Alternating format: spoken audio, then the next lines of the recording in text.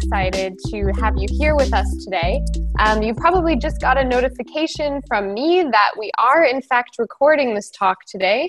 So please note that for all participants, we will be able to hear you at least later on. I think we're just planning actually to record the talk portion, and then we will stop the recording for the Q&A so people can perhaps talk more freely. We're very, very excited to have a guest with us today that we've been hoping to have on the BEMC for a while, Peter Tennant.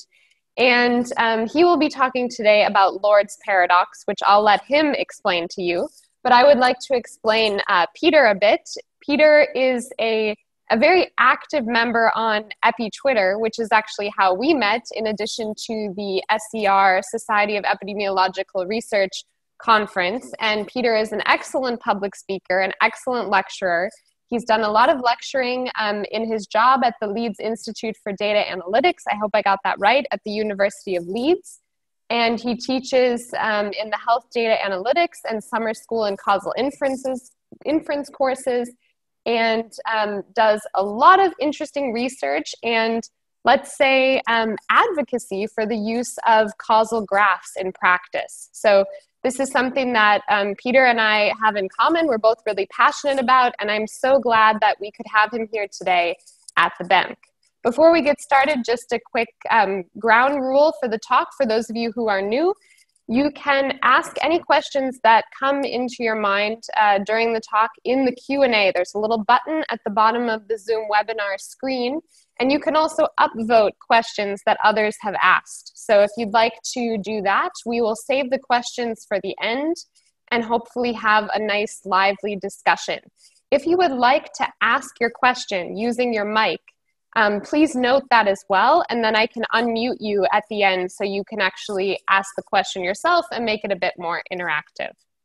I think that's it. I've also invited some panelist members to be with us here in Berlin, so Peter doesn't have to just look at a plain black screen the entire time. So thank you, panelists, for joining us.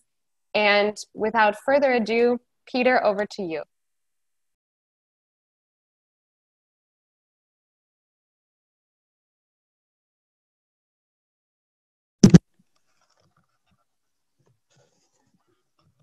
Well, okay, now we can hear you.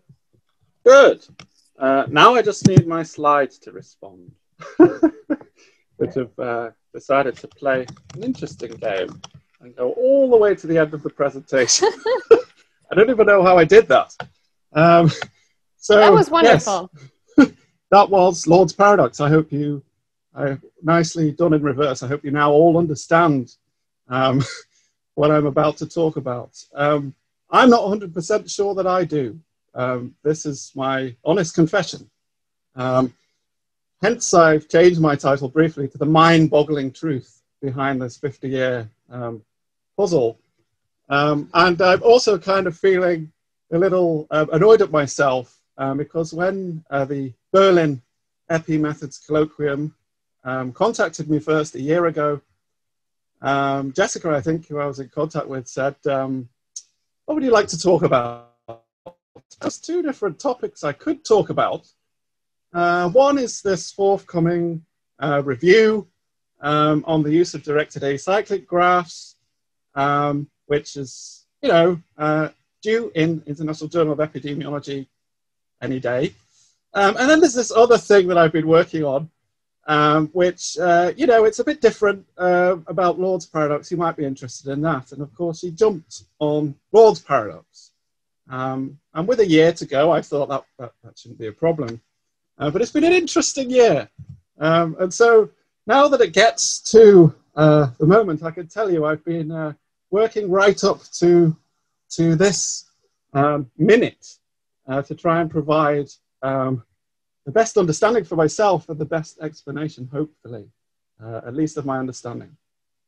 And I'm going to jump in with Lord himself, because what I'm going to describe today, essentially, is a statistical puzzle that was first outlined in 1967 by Frederick Lord in this kind of nightmare paper. but that has continued to cause discussion at the very least and confusion for the 50 years since then.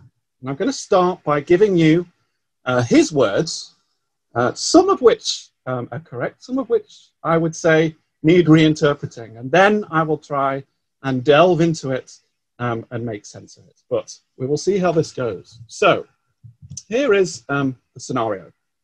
That's interesting that I could only see part of my screen. There we are.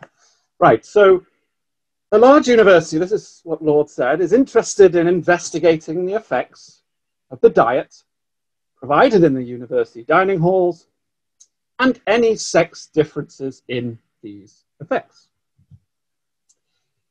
And the weight of each student was measured at the time of their arrival in September and at the end of the term in June. And at the end of the year, those data, which we're just talking essentially 2 data points for weight at the start and the end, and then whether or not there's any difference by sex, were analysed in this example by 2 statisticians, okay, both of who divided that data by sex. And to make our life easier, I'm going to depict these 2 statisticians as superheroes, or at least as Power Rangers, purple Power Ranger statistician 1 and the blue Power Ranger statistician 2. And anyone who has ever had to work doing applied research as a statistician will feel that this is a very deserving way to depict these 2, let's say, heroes of the 20th century. So, statistician 1 approached the puzzle with one particular approach. Statistician 1 examined the mean weight of the girls at the beginning of the year and at the end of the year and found they were the same. Did the same for the boys, they were also the same. Okay, so in Lord's words, although the weight of the individual boys and girls had usually changed during the course of the year, the group of girls as a whole had not changed, and the group of boys as a whole had not changed. So statistician 1 concluded there's no evidence of any interesting effect of the school diet or anything else on student weight, and most importantly, there is no evidence of any differential effect between the sexes. Now, Lord says that this whole situation is shown in this truly nightmarish diagram. Okay, so we have here 2 ellipses, which in a sense represent 2 clouds of data, separate scatter plots, the boys and the girls. And what Lord said was that the distributions of baseline weight are indicated on the top here, so you could see these 2 kind of normal distributions, one dotted for the girls and one not dotted. And the distributions of follow-up weight are on the left. So again, you can see these 2 blue distributions representing the girls and the boys. And so he said people falling on that solid 45-degree line at the middle of this graph are those whose baseline and follow-up weight were identical. And the fact that the center of each ellipse lies on that line shows that there was no mean gain, no mean change overall in either sex. Now, statistician 2 adopts a different approach. Statistician 2 adopts an approach known as Ancover, which is essentially to analyze, which is known as the analysis of covariance, but in perhaps slightly more modern parlance would be to analyze the follow-up weight and condition on the baseline in some way. And statistician 2, by doing this, essentially is determining regression slopes for the 2 groups. They find that those 2 slopes are parallel. As you can see here, the relationship is exactly the same for boys and girls. But that the difference, but that there is this noticeable difference between the intercepts. So, in other words, the boys have a higher intercept than the girls, which means that for the same baseline weight, you can expect the boys to have a higher weight than the girls. So statistician 2 concludes the boys showed significantly more gain in weight than the girls when proper allowance is made for the differences in baseline weight. And we have a very familiar situation, I imagine, for anyone who has been involved in scientific research and dared to seek more than one opinion. So Lord imagines this college dietitian who really is not so comfortable with this. They have some difficulty reconciling these two conclusions because essentially statistician 1 says there is no evidence of change during the year for either boys or girls and no evidence of differential change between sexes. Nothing really is going on. Whereas statistician 2 says wherever boys and girls start with the same baseline weight, it is obvious that the subgroup of boys gains more than the subgroup of girls. If that doesn't sound like a paradox, then I don't know what one sounds like. Because clearly these two people are essentially giving you practically very, very different conclusions. And Lord poses this point that if the dietitian had only one statistician, I've added in the different options that these statisticians and dietitians could be, because he tends to assume that the statistician's a male and the dietitian is a female. But in a way, he, she, they would reach very different conclusions depending on which person they had spoken to. Goodness me, what a nightmare. Perhaps we can find an answer to this problem and understand this problem by looking through the 50 years of literature on the topic. That was one of my hopes. Needless to say, there's a lot that has been said, and I'm not sure how useful as a whole it is. And let me give you an example. We'll just explore some of the conclusions that different people have made. Locascio and Cordray said essentially, method 1 provides the correct assessment. London and Wright said, actually, usually method 2 will be preferred. Holland and Rubin, they decide to take a different option. If both statisticians made only descriptive statements, they would both be correct. But for causal statements, neither would be correct or incorrect because of untestable assumptions. So they haven't really answered anything. They've said, there's nothing wrong with describing the data however you want, but if you wanted to ask a causal question, well, we just don't have enough information. Pearl is more optimistic. He says, both statisticians were correct. They just estimated different things. Okay? And now we get into increasing levels of avoidance, I would say. Multi-level modeling can ameliorate the divergence inside. Excellent. Still doesn't really answer the question. And one of my favorites of all, it's not a paradox if the parameters are interpreted as predicted or as causal with much stricter conditions. That is pretty much the state of mind of the literature. And one's instinct, having gone through all of that, is very much to just say, no, thanks very much. I'm going to leave this alone and walk away, because it really is one of those irreconcilable sets of disagreement. But I'm not kind of happy with doing that, because although Lord's paradox is itself an extremely esoteric example, and you can easily argue that it's just navel gazing to really work out this specific example and what's going on.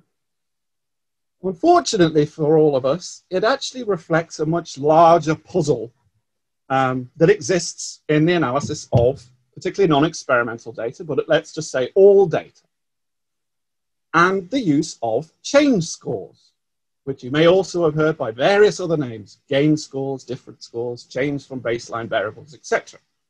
I'll just tell you what they are. So a change score variable, I'm going to call them change scores from now on, are composite variables that have been constructed from repeated measures of a single parent variable.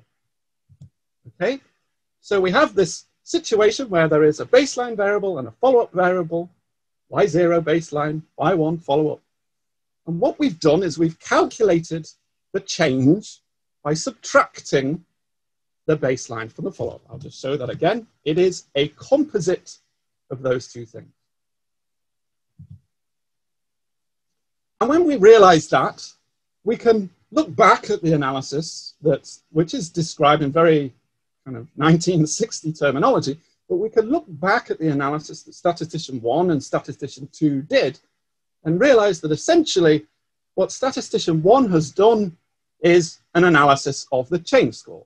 They have analyzed how the change differs between boys and girls. And because neither boys nor girls changed, there's no difference.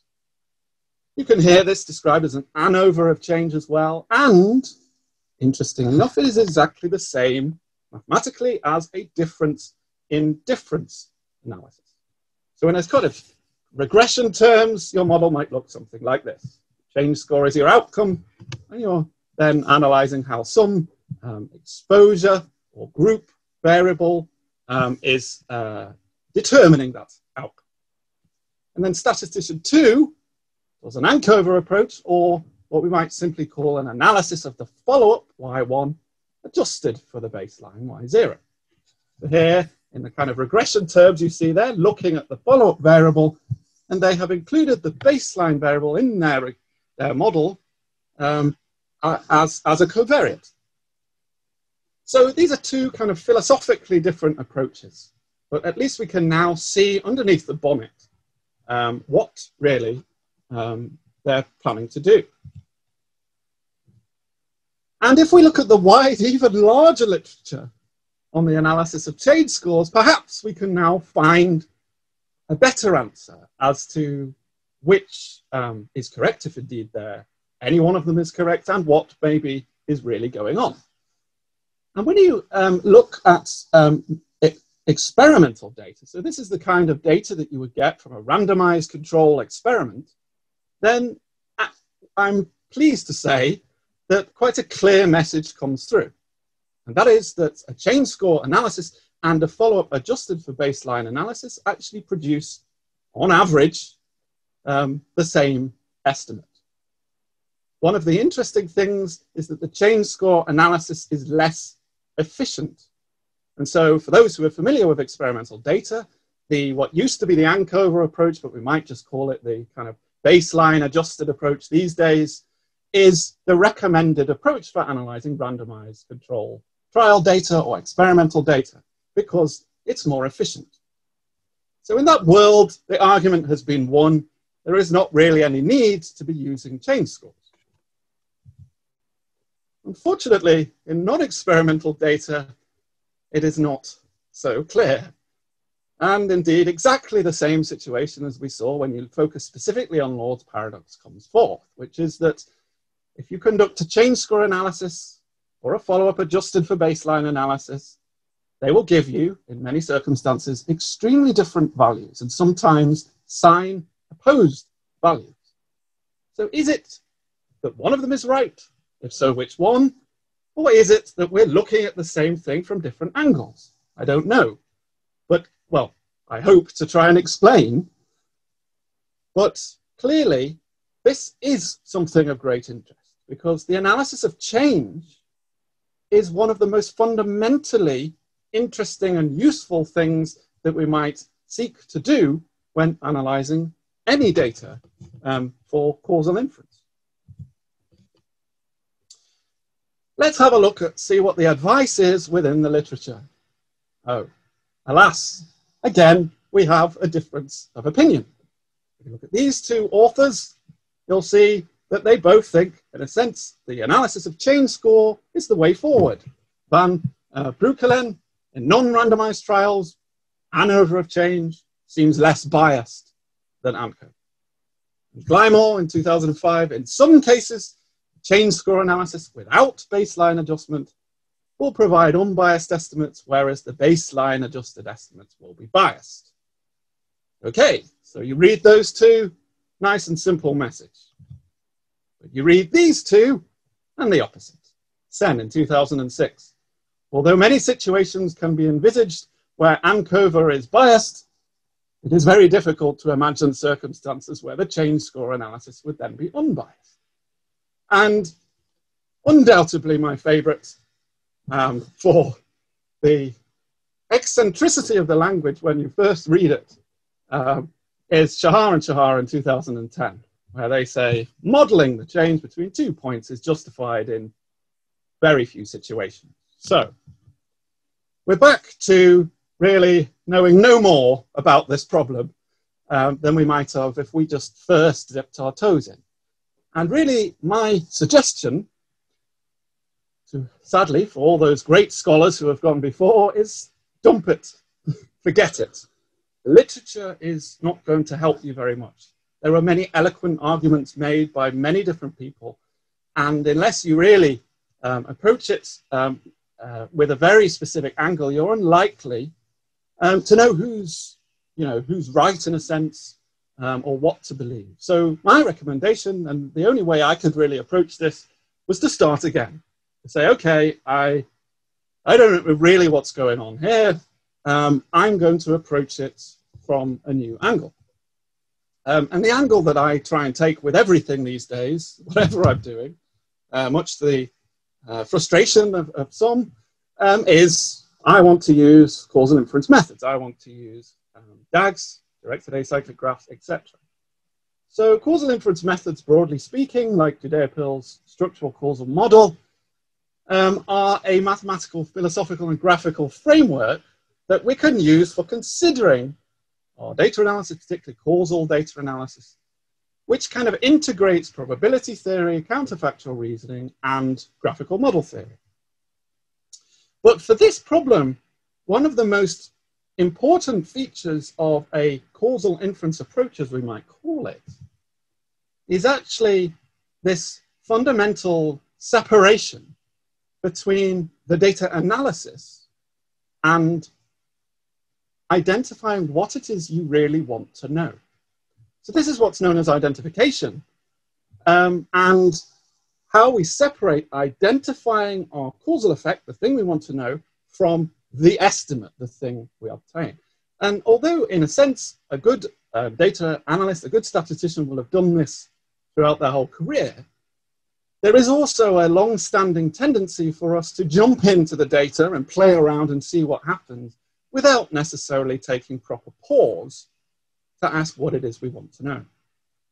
And so this kind of formal approach involves the separation of your causal kind of inference process into 3 stages: the estimand, the estimator, and the estimate. And I'll just briefly explain what they are. The estimand is the thing you seek. This is the book of the cake that you've decided you want to make for your child's birthday party. This is Olav, I guess. It looks disgusting to actually eat, but it looks very impressive. I've decided I want to make this Olav cake, or I want to know the true difference in some variable due to an exposure. So that's the first stage. What it is I actually want to know, in a sense. What is the causal effect that I then want to go and estimate? And it is from that that we then go and build our estimator, which is, in a sense, our recipe, our model.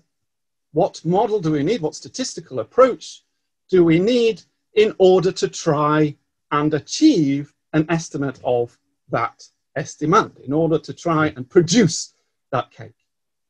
And then the nice thing about this is that it distinctly separates what it is you want from what it is you get, the estimate, the approximate solution that hopefully gives you a vague sense of the direction you are aiming for, but not always.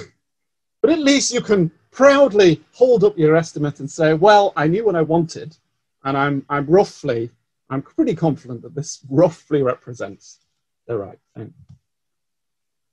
So can a causal inference approach help us to understand Lord's paradox? That's the question. I hope so. Because certainly the very first thing we do if we look at Lord's paradox is we think about that estimand and we realize it was extremely unclear. We say, well, hang on, Lord said this.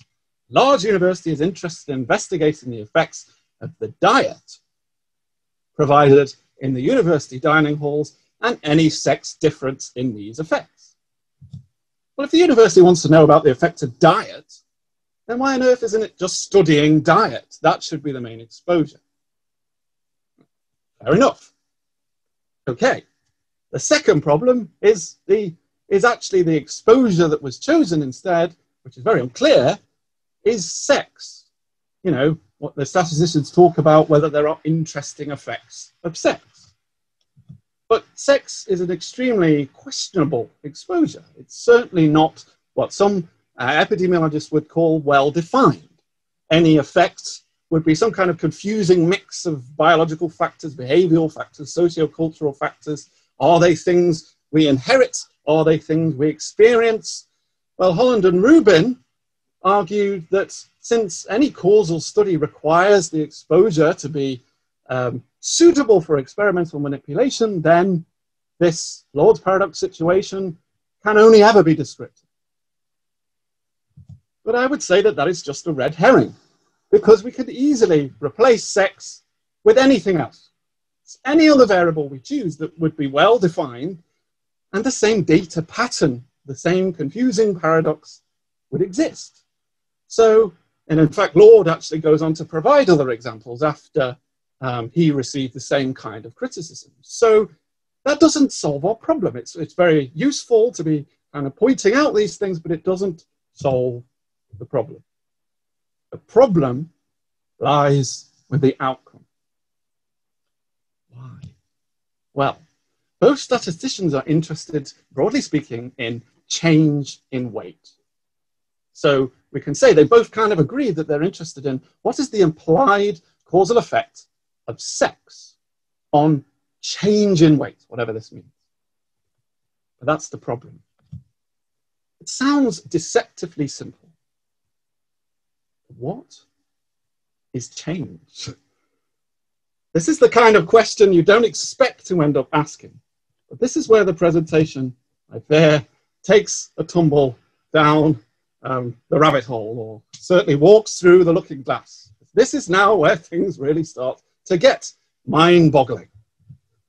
And I suppose I could kind of flag up and warn, my perspective here is ultimately the perspective outlined by Shahar and Shahar in 2010, and then by myself and colleagues in 2019 in a paper that I've been working on for 4 years, and which has had the single most exhausting peer review process I've ever gone through. So you might read that as saying, I'm clearly don't really know what I'm doing and there are big problems here, but I would hope that the truth is that this is quite challenging to explain, at least, or at least that there's a lot of room for discussion. And really at the heart of this is that there are two differing philosophical perspectives on change. That is not necessarily what you would expect as a data scientist or an epidemiologist, that eventually you get down the rabbit hole far enough to realize you have to ask the question, what do we mean by change? And we could mean two things. We could imagine that change is something that has caused our follow-up.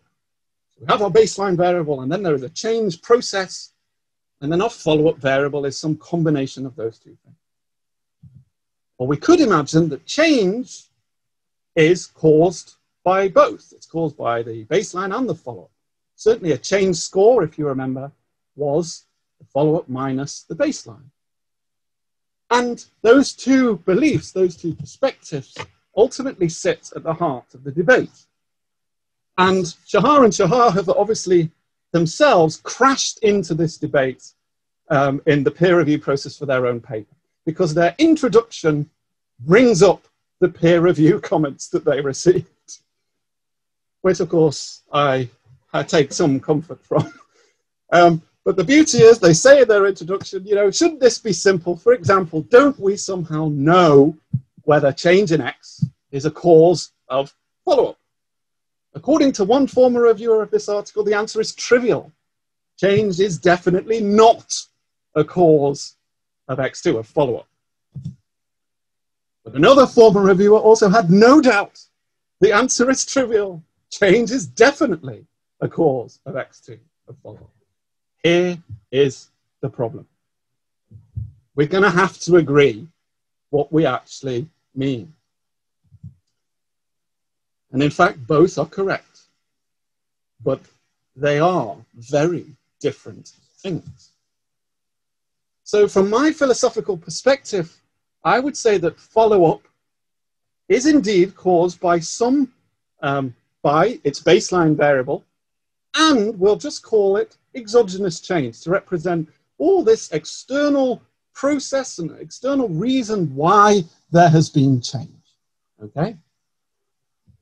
But then there is also the change score, okay? And that this is indeed determined and can only be determined once Y0 and Y1 have been observed. It is something, as Judea Pearl described it, it is what the clerk calculates. It is not what nature is doing, okay? So we now have these slightly two different concepts. One is an underlying process that is leading to our future value, and the other is something we calculate ourselves. And we have assumed that these give you the same thing, but they do not. They are not the same. We argue change scores do not capture exogenous change. Oh my goodness. What does this mean and what is going on? So, just to highlight this, I mean, my argument essentially is going in the direction of change score variables are junk. Okay, and I will highlight this in the more eloquent words of Shahar and Shahar, where they say a change score variable is no more than a derived variable, does not cause anything, and is not of causal interest. And so the simple message, if you were to just trust them and trust me, would be, okay, change scores are useless, I'm not going to use them. That could be your simple take-home message. However, of course, I suspect you would want a little bit more convincing before you reach that stage. So this is my philosophical journey into working out what we really mean by change. So the future values of a variable, I'm going to keep going with Y1, are determined by three things. The past values of that variable. Clearly, I mean, this is an autocorrelative process. Some of that information has to have come from the past, so the past value of that variable. Then there will also be random variation. Unless you really are measuring something extremely boring that stays exactly the same from one moment to the next, then in general, you will see all kinds of very interesting random variation, whether that's measurement error, whether that's biological variation, whether that's enigmatic variation, as it has been called. All these different kind of random processes that we can never really get a grasp on, but they are always happening. And then finally, we could imagine that there is this other summary of all the non-random things that have made this variable different from what it was. And that thing, that element of the follow-up, we call exogenous change. But when you think about it, it is the part of the follow-up that was not previously, that has not been determined by the previous variable, okay? The element of Y1 not determined by Y0. So this is what we argue, that the causal effect of Y0 on Y1 is not change. This is the part of Y that doesn't change. That's the part that's being determined, that is set in train by Y0 and is, in a sense, passed on through time. Okay? So, consider a fixed variable, Y0 and Y1. Nothing has changed. Okay? They are literally exactly the same variable measured at 2 points in time. There's no change. What would this look like on our graph? on Lord's, kind of a version of Lord's graph? Well, they're perfectly correlated. So exactly as kind of Lord described, you would see this 45-degree identity line, and you would see that y1 was indeed exactly the same as y0. Great. Let's make the world a little bit more complex and realistic now, and imagine two variables that are broadly the same, but they randomly fluctuate from one moment to another. So this could be my height from one day to another. I mean, I don't know whether there's non-random factors, but essentially there are very small reasons that are effectively random. Why one day I'm more hunched than another day, or I slept badly, or whatever. Okay, so there's this random variation, but we still essentially have what we might call no overall change. But what does that look like when we try and plot it on one of those graphs? Well, Lord imagined that it would look like this. You have the identity line in the middle, which because they're effectively the same variable. But then you have some data clouding around that representing variation. Well, Lord was missing something. And indeed, this is where a lot of people have got lost. Because where two variables are imperfectly correlated, you will always see dilution of the relationship between them due to regression to the mean. Now, this isn't some artifact of measurement error. This isn't some nuance of repeated data. This is a universal law that happens in all data where they are imperfectly correlated. So what you see, instead of that perfect ellipse sitting on the identity line, is it will always be tilted away. The identity line is a red herring.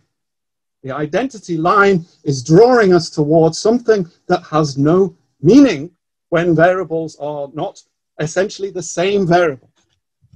Okay? The only line, I would argue, the only curve, whatever, it doesn't matter what the functional relationship looks like, but the only thing that really matters from let's say the line perspective that represents the serial relationship is the true relationship, not some idealized version between y0 and y1. Deviations from that line or curve or whatever, in this example, then represent the random variation. They are, the fact that they exist, they have introduced this dilution. We cannot have the identity line relationship and have any kind of variation between two variables, okay? So we can now extend that thinking to look at a situation where there's now a causal change process taking place. Okay, so there's not just random fluctuation, but there's also exogenous change that mean that y0 and y1 are not perfectly correlated. Again, you would have this serial relationship between them, but it will be diluted because they're not the same variable. Okay? So you would have the tilted axes. And the deviations from that axis represent the random variation and the change. Okay? So, if you're with me on that and you're happy with that, and you may not be, because this is the crux. This is obviously what everyone has debated and argued over. It leads very simply to saying, if we then want to know the effect of some exposure on change in some outcome, then we want to know the effect of the exposure on the non-random part of follow-up that was not determined by y0. So on that exogenous change element. So that is approximately equal to the effect of x on y1 conditional on y0. A part of y1 not already explained by y0. But what you should be able to see here, of course, is that will always be a conflation of the true random components and the structural change. We cannot separate those two things. But nevertheless, this will give us an approximation. And depending on the size of the random component, then versus the causal component, then we will obviously have either a larger effect or a more diluted effect. Because if we're trying to, if this was a purely random process, we wouldn't expect to see any relationship between our exposure and change. Whereas if there was no randomness to it and we had everything nailed down and we could precisely work out exactly what the structural change was, then of course we would expect X, the relationship between X and this element, to be as close to change as possible. But the message then that follows is that this is not the effects of X on the change score.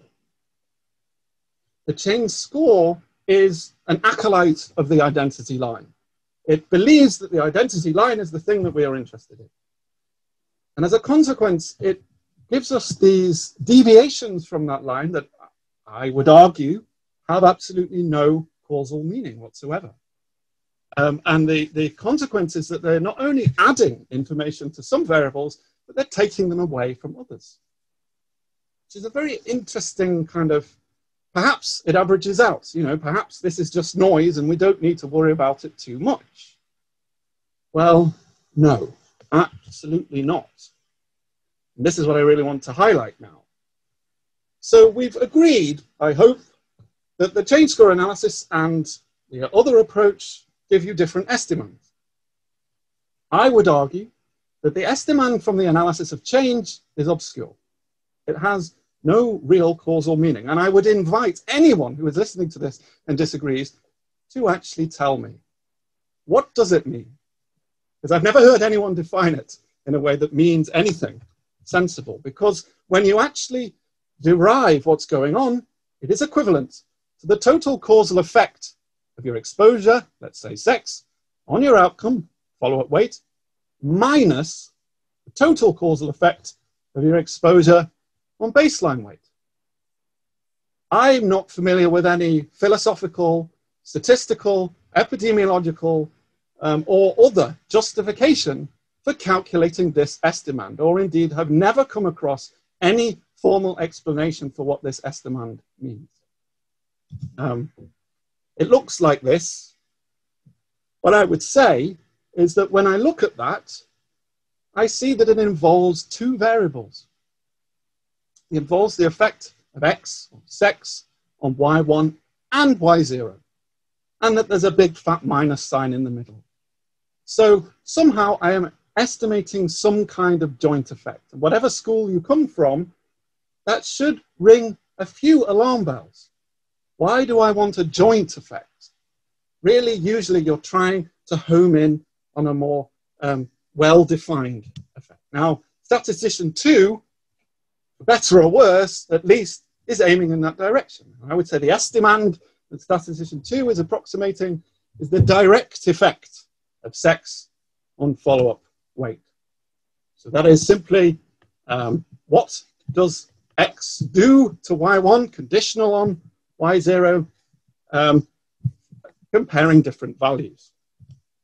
Why is it the direct effect? Well, in this specific example, is because I believe that whatever, that sex as a variable, broadly speaking, will have acted and occurred considerably before baseline weight and follow-up weight. Although there will be localized features of it, on the whole, it will be causing both. So we would estimate the direct causal effect. So this, in some senses, does not disagree with what has been argued before. Pearl said that both statisticians were correct, but each estimated a different effect. But the second statement here is what I disagree with, in a sense. Statistician 1 aimed at estimating the total effect of gender on weight gain. And based on the data available, properly concluded there was no difference. I would argue the total effect of anything on gain means nothing. Because, as we said before, change scores don't capture exogenous change. They are a misleading conflation of information from both determining parents. Now, if you don't believe me, I'm going to show you how dangerous they can be. This is where we step into the problems of determinism. Y1 minus Y0 is not a natural variable. It is what the clerk has calculated. It is this conflation of Y1 minus Y0. We have placed a huge negative sign behind part of its origin. And that negative sign introduces many of the problems that it then goes on to create. And the simplest example of that problem is understood when we consider what are known as tautological associations. So, this is my kind of simple example of why change scores do not help you. When we analyze a change score in direct relation to one of its parents, well, what do you expect to happen? These are tautological. The change score is defined by Y1 and Y0, and therefore we will see a large tautological association. This kind of thing happens when we ask questions like, how does baseline determine change? So here we have this scenario, baseline weight leading to follow-up weight. If we were to ask what is the relationship between baseline weight and change, there will be a huge tautological association. And for those who like to write out their equation, it's obvious. It's on both sides. Y0 is there as your exposure, and minus Y0 is there in your outcome. So we have the very different terms you can call it, but we clearly have a complete violation of independence. And this, for those who are interested, explains the law of initial value. Okay? The fact that people, for example, who have higher initial values end up with larger decline is because a higher initial value means a higher negative initial value. And so you'll see that tautological association. Of course, for many, this is not obvious. And when I say for many, I mean, well, me, 10 years ago, this was definitely not obvious. I think this is my second paper where I analyzed the relationship between lung function at age 14 and change in lung function thereafter. And I end up concluding that there is some fascinating, bizarre, negative association between your lung function at 14 and change thereafter, and say, well, it could be regression to the mean, but other explanations are plausible. Because I didn't know what I meant there, and what I go on to say is other mechanistic explanations. What I now know is, well, it was tautology. But when we're not looking at the change score in relation to itself, in a sense, such as here, we're looking at some external exposure in relation to Y0 and Y1, it is no longer so obvious that there's going to be a problem. Certainly, if we were to write out the equation, as we might be trained to do, there is no longer the obvious tautology of Y0 operating on both sides. However, when you think about it, any correlation between your exposure X and your outcome at baseline Y0, in a sense, means they share part of the same origin. Doesn't matter what that correlation comes from. X, as soon as X is correlated, it is partly Y0. And as soon as that happens, we'll introduce a strange negative association with the change score. Because we're talking about tautology here, remember, Y0 causes change extremely strongly. It is literally 50% of the variation in the change score. Then you can very quickly introduce a negative element that will overwhelm anything that's causally interesting.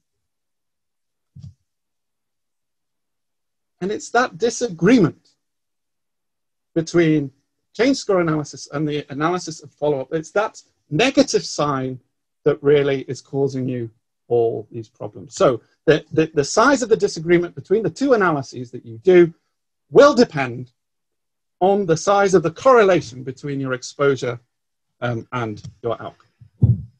So when the association between x0 or between x and y0 is small, like a randomized controlled trial, well, then in a sense, minus y0 in the change score doesn't matter that much. And the answer that you get from the two analyses will converge. Okay? That's why you don't see these problems happening in randomized data. In a sense, when we write out the estimand, it's because the y0 bits disappear. They're irrelevant. They're just noise.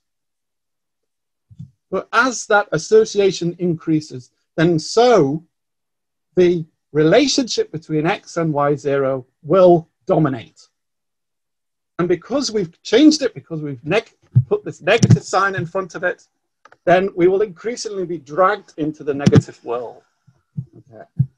So, I keep going. I'm just checking that I'm not being told I'm running out of time. I would say, Peter, if you could wrap up in the next 5 minutes, would that be okay? Great. Indeed. So, I will try and wrap up in the next 5 minutes, which means there will be an addendum for those who are interested on difference in differences. But essentially, I want to give the example here. This is where there isn't a tautological relationship between them, where participants with higher wine consumption during adolescence subsequently gained less weight. Those kind of relationships, those kind of findings exist right across the applied literature where people have used change scores, where you see these very confusing inverse associations.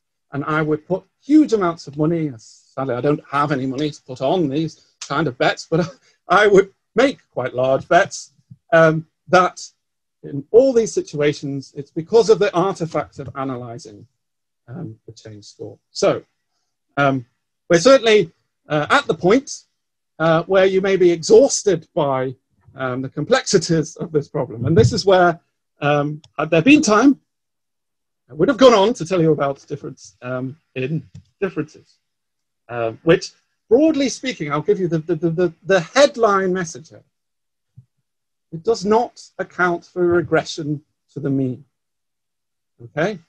So the idea that two extreme groups would naturally remain the same over time forgets that when you have two different extreme groups, then you would expect them to be less extreme next time. So the parallel lines assumption within difference in difference analyses is wrong. And from that, you realize essentially that it is not giving you anything useful. So I'm going to conclude. We've uncovered something. Whether we've resolved the paradox, I don't know. But I would say, so statistician 2 has given you the direct causal effect. But it will always be diluted by random variation. Okay, so you're always going to underestimate of what's really going on. In contrast, statistician 1 is giving you something that they're very confident about, but is obscure. And in the worst case, can be extremely misleading. So, I'm going to move on and say the blue team, in my view, wins. They're the ones who said change score analysis can't be trusted. And summarize. Lord's paradox is a mind-boggling puzzle that has confused a lot of people, but certainly collectively has confused us as scientists for 50 years. It centers on the fact that change score analysis can return radically different results to estimators based on analyzing the follow-up. In order to understand it, we have to tumble down the rabbit hole and grapple with what it is we mean by change and confront the universal reality of regression to the mean. The implications are that analysis of change scores, if you believe what I'm saying, should be avoided. And indeed that they're actually really quite dangerous and prone to giving you inverse kind of numbers. At least they're pointing, whatever they mean, they often point in the opposite direction to the more well-defined causal effects we might be interested in. But finally, the thing I want to say is that Lord's paradox It's just about analyzing 3 variables, right? And yet we have struggled collectively as a community for 50 years to understand what is going on. So if nothing else, I hope that it exposes what I believe to be a very humbling demonstration of the difficulties of analyzing non-experimental data, and hopefully indicates that this is not something we should do lightly and imagine is easy. Thank you very much. Peter, thank you so much. And I'm sure if we had the 108 participants in the room clapping, you can imagine the applause. So I'm sorry that we can't do this in person once again. I would just like to say a big thank you to everyone who is now watching this later on YouTube. We're actually going to stop the recording and go over to the Q&A session.